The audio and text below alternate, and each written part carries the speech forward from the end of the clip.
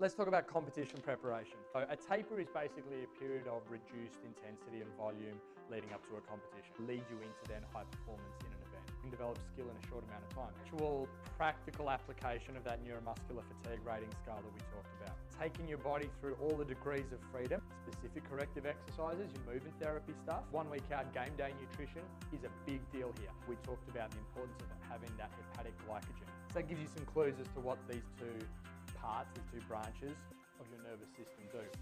Beyond the ideal performance state, so your body is perform. That's why you end up so exhausted at the end of a competition. This 60-30 split of glucose to a protein, modify the environment to reduce the barrier to entry for eating. Should you practice that event? Don't count on the night before the competition having a good sleep. Training, what you should be doing from a week out, movement preparation, nutrition, and also the mental side of things.